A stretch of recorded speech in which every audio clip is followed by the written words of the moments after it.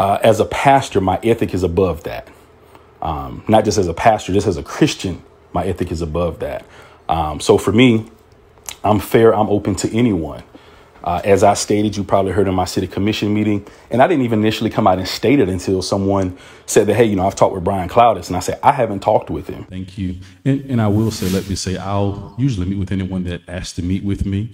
And so I haven't met with Mr. Clowdus or Ms. Piazza because neither one of them have requested to meet with me. So I find it interesting how one can say they're going to represent the city and not really meet with individuals that are, trying to help envision things for the city as well. So, Mr. Thompson, I think when you want to report things, and I know you like the candidates that you like, but from a political standpoint, how can you run for state representative and not even attempt to try to formally have a conversation with the mayor or the city manager of a city that you say you're trying to represent? So as a political consultant, can you help me understand that? How can you want me to tell you? Yes, I want you to help me because you're endorsing. If I'm not mistaken, you're endorsing Brian Clowdus, correct? Yeah. Okay. As a political consultant. Mayor, hang on. Okay. I reached out to you and I asked you 5 questions about why you were standing in the dark in Brian Clowdus's office in the Hive, which is a shared office space. Correct. And you haven't answered a single question. But now you want me to tell you what's going on in Brian's head? Well, the reason I'm asking that is because Brian has my number just like you do. If these were his concerns, he could have easily called me and asked me that, or he could have asked me while I was there when he saw me face to face. Are the answers easy answers? The answers are pretty simple. All right, so why don't we get to them then? Because I want you to answer my question, Mr. Thompson. And I'm going to put out there that Mr. Thompson refused to answer my questions, just like Brian Clowdus has refused to have a formal meeting with me. Okay, so what we'll do, I think this conversation has gone in a way that I think you're right. I think that the entire conversation should be shared and not edited at all. That's fine. Okay, so why don't I answer all your questions first and then you answer all my questions? Would that be fair? Sure. Okay, what are your questions? One of my questions is, as a state representative or someone running for state office, why has Mr. Clowdus not formally tried to meet with myself or the city manager in the city of Lynn Haven? My answer to you is, I don't know. I don't know if he has or if he hasn't. I have no idea. Okay. My next question is, why are you calling me on behalf of Mr. Clowdus? Mr. Clowdus saw me. Mr. Clowdus saw me this morning. Because I come into this and I want to know what you were doing there. Okay. Look, now I'm a watchdog. I'm a journalist. It's very weird that the mayor of Lynn Haven is standing in the dark next to the desk. Okay, so let me ask you this, Mr. Thompson. No. Let me ask you this. Go ahead. Just answer my questions. Okay. What are you accusing me of? Because obviously you're thinking something to even call me with this. What are you accusing me? Mayor, I'm not accusing you of. I'm asking, what were you doing there? Can you answer that? Sure. So what do you want to know, Mr. Thompson? What were you doing next to Brian Clowdus' So desk? for one, let's get the facts. Let's get the facts straight. One, I was never next to Mr. Clowdus' desk. There's also cameras in there, I believe. So one, was never next to Mr. Clowdus' desk. So whoever told you that, if Mr. Clowdus told you that, he told you a lie. So let's start. I don't know who told you that, but let's start with that. Where were you? I was at the desk over by the across the room from Mr. Clowdus' desk. So not even near Mr. Clowdus' desk. Nowhere near Mr. Clowdus' desk. I was at the Kirkman Group's desk because I sell real estate. I'm a licensed real estate agent with the Kirkman Group. My wife is also a licensed real estate agent with the Kirkman Group.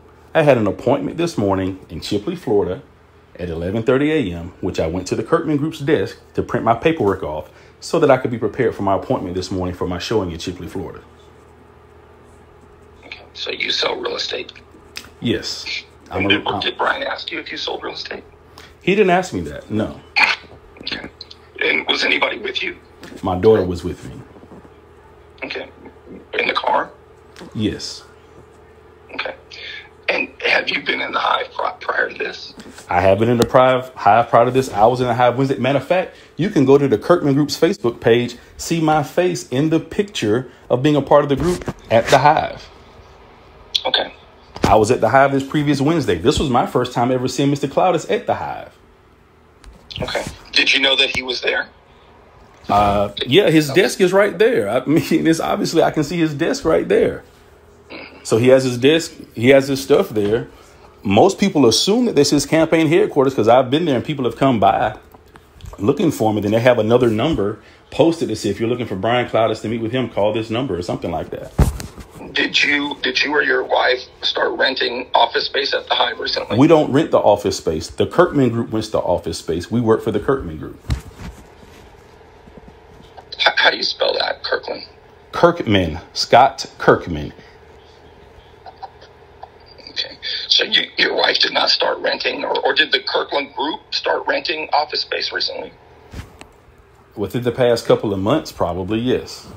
Okay, so that's what happened. So the real estate group started renting space in there. Correct. Before I became a real estate agent with that group, yes. Okay.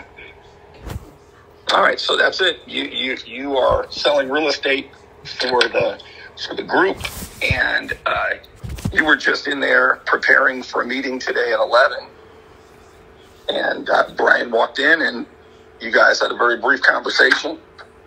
He says that the first thing that happened was you said, it's been a big campaign week, hasn't it? And he said, do you have office space here? And I'm just asking if this is a conversation. And then you said, my wife has office space here. She sells real estate. And he says, he asked if you sold real estate. And you said no. He did not ask me if I sold real estate, Mr. Thompson. Right out the back door. Mr. Thompson, he didn't ask me if I sold real estate. What's that? He did not ask me if I sold real estate. Again, okay. So let's go on the facts here. One, okay. If he told you I was beside his desk, that's a lie. So that's fact number one, that he gave you is a lie. Fact number two, he never asked me if I sold real estate. If he told you that he asked me that, and if I did not answer, then that's another lie. So Mr. Clowdus is telling you lies, Mr. Thompson. Okay. I wonder what else he's lying about. If he's telling you simple lies that I'm beside his desk, when there's nothing with our real estate group that's even near his desk. It wasn't even near the guy's desk. Matter of fact, when you go to the Hive, you can see where I signed in to the Hive. You have to have a thumbprint to get in the Hive. So there's no sneaky backdoor stuff going on for whatever he might be trying to accuse me of, or whatever you're trying to insinuate that he's trying to accuse me of. Okay. Well, now we have both sides of the story, don't we? No, we have the truth now. You had his side before. Now you have the truth. And Mr. Thompson, and you can share this publicly, however you want to do it. Yeah, we will. The whole thing unedited. Yeah. But please don't drag me into the dirty politics that you all like to play, because I don't do that. I'm so serious. I don't. The dirty politics I like to play. I said you all. I didn't say just you. Whoever out there plays it. I mean, you have your show. You say things on your show. You incriminate people on your show. You even have me on your show saying, hey, what kind of pastor is this if he has Arthur Cullen as his campaign manager? Yeah, you should really not. You should separate from him now. He's a scumbag. You are aware of that, right? I mean, that's your opinion, though. So did you ever communicate with the account, Alex Cantone? I did not. Nope. You never did. You never communicated with Alex Cantone. I never communicated with Alex Cantone. No, sir. Do you know who that is? I do not. No, sir. You don't know that Alex Cantone was a fake account that Arthur Cullen used? That's what I've heard you all say, but I don't know that for a fact. You don't know that. And you don't ask your friend? I didn't ask him about it. No, sir. That's just something you don't think about asking him, huh? I mean, just like you haven't asked Brian Clowdus, has he talked with the mayor and city manager of Lynn Haven? Okay. Did he ever reach out to you trying to set up a meeting with you? I met Mr. Clowdus twice. First time I met Mr. Clowdus was random. These are random meetings. First time I met Mr. Clowdus was at Best Buy. I was checking out. Mr. Clowdus said, oh, hey, Mayor. And we spoke a little bit. He says, I'm going to reach out to you. I said, okay. Never heard from him. Yeah. Second time I ran into Mr. Clowdus was at the 4th of July parade. Did he ever email you or ask you to meet? He emailed me after, notice when he emails me, after a city commission meeting whenever I say Mr. Clowdus has not reached out to me to ask for a meeting. Because Judy Tender was saying, hey, I had a great meeting with Brian Clowdus. And I said, well, I haven't heard from Mr. Brian Clowdus to have a meeting with him. Then Mr. Clowdus that night reaches out to me. I follow up with Mr. Clowdus. I respond back to his email. I give him a date that I can meet. Mr. Clowdus said he wasn't available.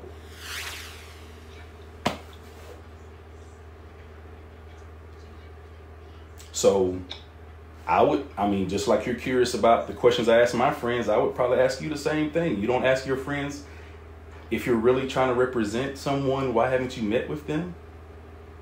Why haven't you asked about what is their political? Why haven't you asked what is the campaign manager having fake accounts that are nasty as hell?